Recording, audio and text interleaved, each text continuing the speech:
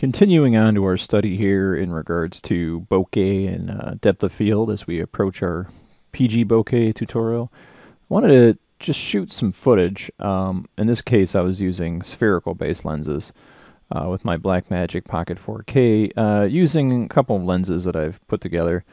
One is a Pentax to Micro Four Thirds to a Pentax 50mm, which with the crop factor was about 100mm. With the basic field of view, but you can see this is an old lens, Japanese lens, so it's like 2.8, 4, and it's click, so it's like clicking, it's not smooth or anything like that.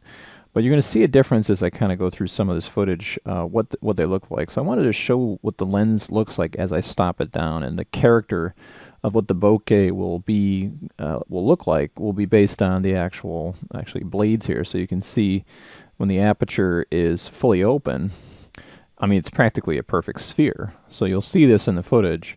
And as we stop down to, in this case, like probably 2.8 or 2.8, you'll see that it starts to take on the blades, but it also has sort of like, it's not a perfectly flat blade. There's like these little lips right here you can see.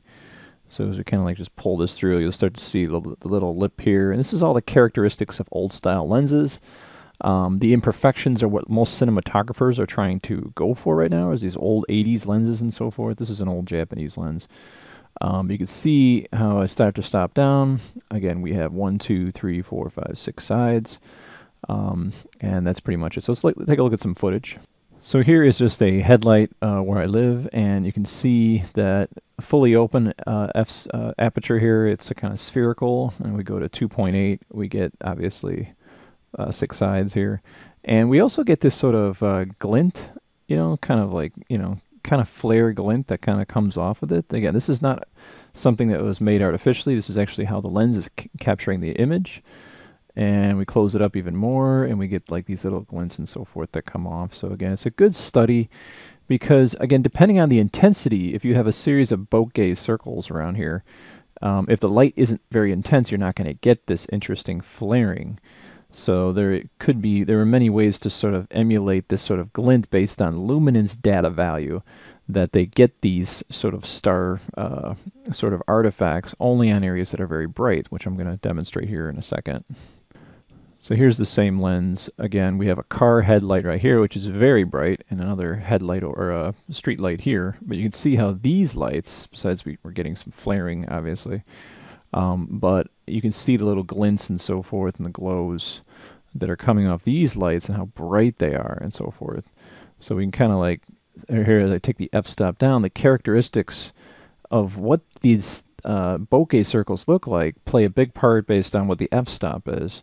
So again, this is something that, as being someone that's logging the camera information on set, they can also, I mean, you're going to just obviously mimic this and try to create this inside the computer as your sort of default filter shape. But also just seeing how the shapes look at different f-stops and so forth. You'll see it in the footage because obviously if you're trying to match an out-of-focus spaceship going by in the background here with this much out-of-focus blur, again, you're going to have to create these artifacts, right? And if the actual, say, spaceship flies by and has a very bright light, you're going to have to actually recreate this sort of artifact of flaring in the camera. So it's always good to have reference, obviously. The other artifact I wanted to bring about was the fact that, as you continue to flare something, or take it out of focus, the brightness actually diminishes. So you can see here, as I kind of like completely go crazy out of focus here, we get little tiny artifacts here, and then the general transparency of this sort of becomes kind of dulled out, or the intensity or value. So you can see kind of like just what it looks like there. It almost looks like it has spots. The other reality is that if you get like a tree, like some sort of tree or twig kind of moving in the wind, when you get to this amount of defocus, it'll start to flicker a little bit. And a lot of the mechanics of Nuke are actually, and just the filtering tools you'll be using will do that for you, but usually this will flicker altogether if like a tree limb is in front of the light and it's waving up and down. So here is an example of taking your original filtered image and adding a glint. So you can see what I do is I start with a constant. This is from last lesson. I build a flare with 6 sides. I use the reformat node so I can change up the resolution. And then I add a glint, which, if we kind of take a look at the options here, I just have 6 sides. You can change the length. You can change the rotation, but obviously you want to keep it the same. And then from color, you can change that up a little bit.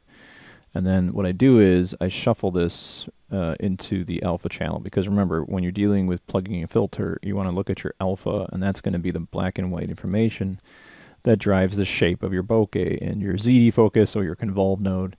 So now I can go ahead and take a look through here, and you can see I have these little shapes. Now this is not the best way to do this.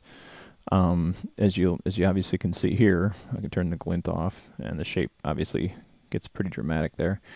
But it is what it is. Again, these things can be done separately through masks and so forth, and it's not the most ideal way of doing it because they're all universally the same brightness.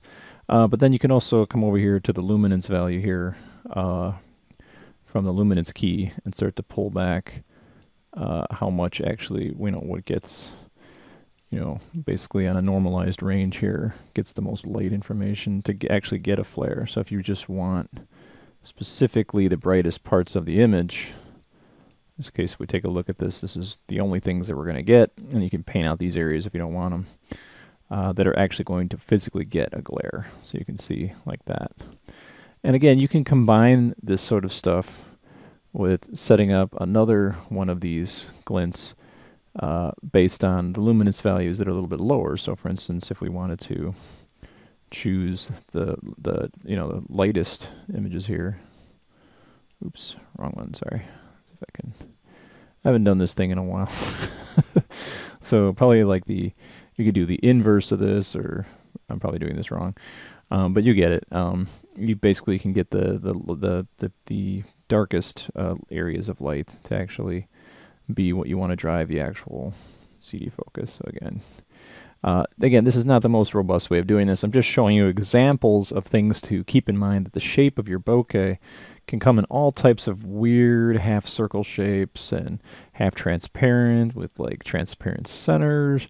So there's a lot of time that's taken into matching the camera you shot on, the lens that it was shot through, and matching the actual shot itself. And that is a whole art unto itself, along with lens flares.